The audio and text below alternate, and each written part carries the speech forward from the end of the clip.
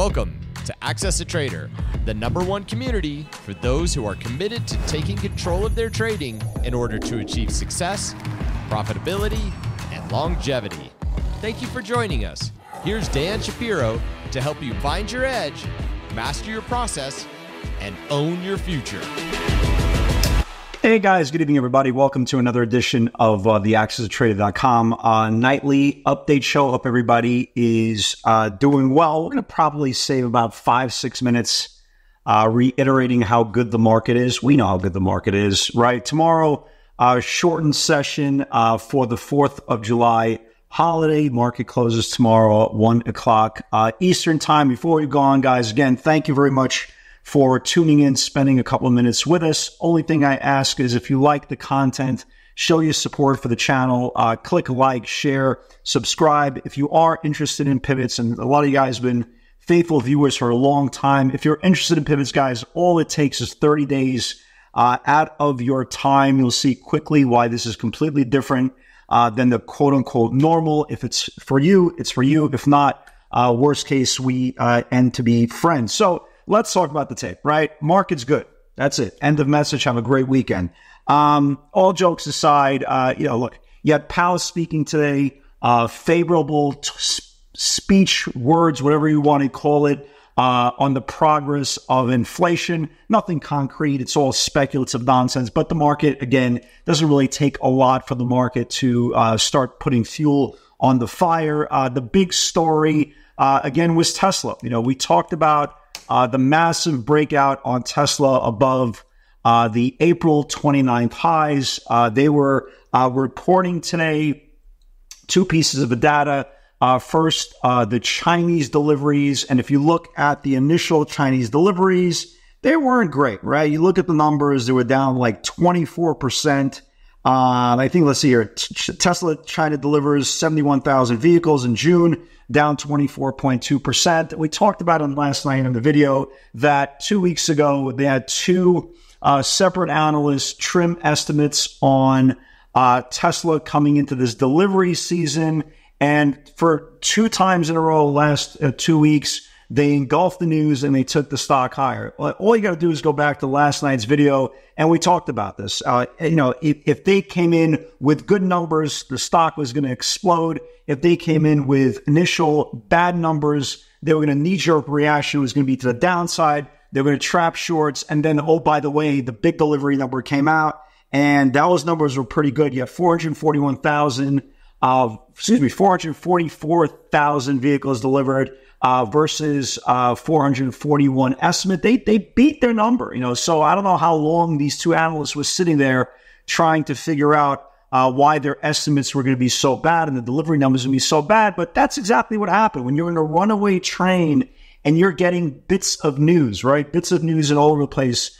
Any bad news that gets engulfed, that's good. So the market kind of told us ahead of time what was going to happen. So shorts got caught pre-market. The delivery numbers came in. These are really good numbers. In the second quarter, they produced 411,000 vehicles and added delivery approximately 444,000 vehicles. It just exploded, absolutely exploded. It went up 10% today. I mean, what's left to talk about, right?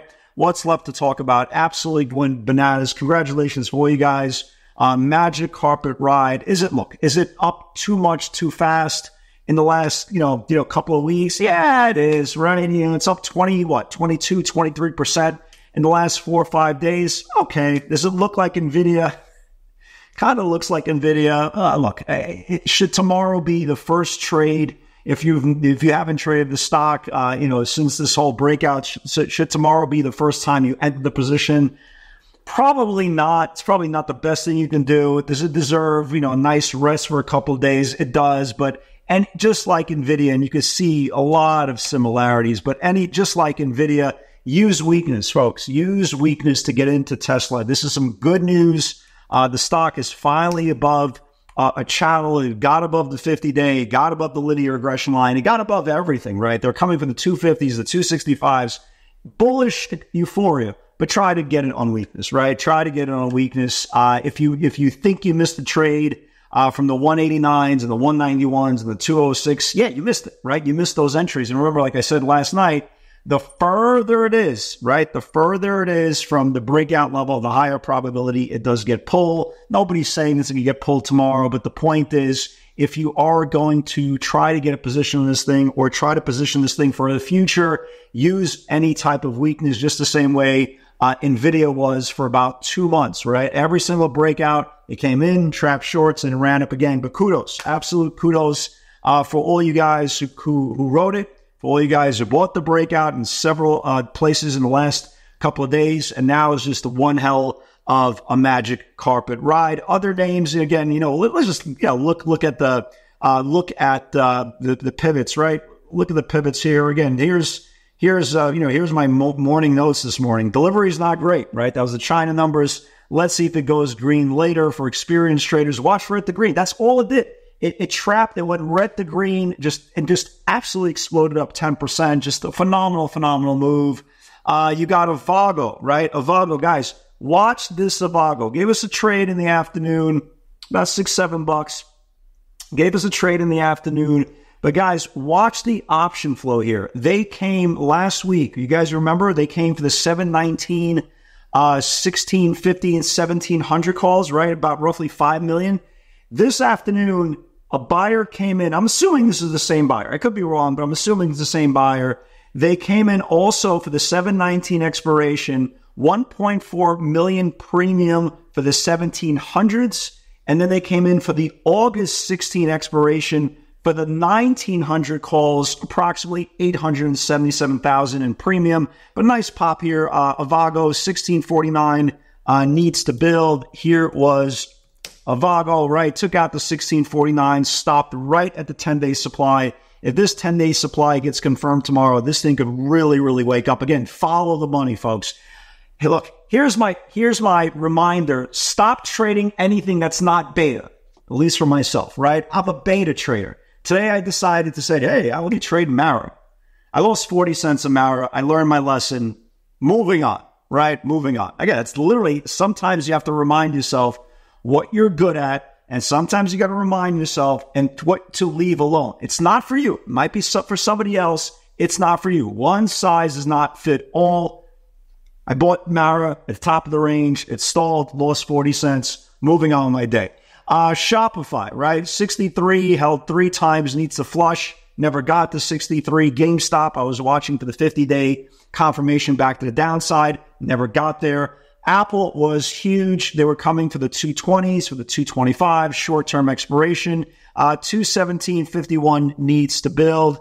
Here was Apple, right? Here was Apple. It took out the 1751, took out the yearly highs, 220.20s. This is the highest move in this whole formation. A little bit of profit taking after the close, but beautiful move. Absolutely beautiful move there. Oxy, I wasn't watching Oxy. 63.65 needs to confirm the 50-day. Let's see what it did today. I have no idea. I wasn't watching it. Oxy. No, never got that. Never confirmed. Okay, that's that. Let's see. Kava never got to the 97.64 area. Microsoft, nice pop on Microsoft. 57.37 needs to build. Again, we talked about all these names last night in the video. 57.37 stock went to almost 460. It looks higher. As long as the market stays higher, it looks higher. Amazon, yearly highs again. 98.85 needs to build. Here it was. Amazon, right? I don't know why my e-signal is acting up, right?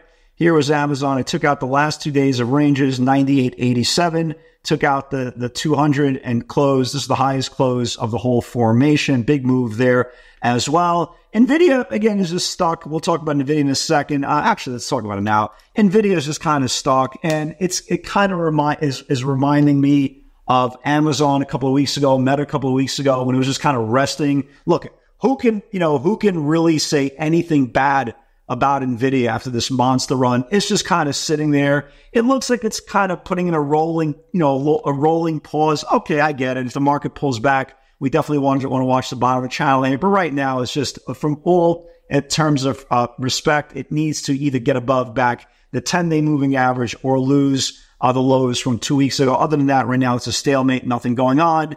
And that is it, right? That is it. So again, the market continues to be the market. Stocks continue to be strong.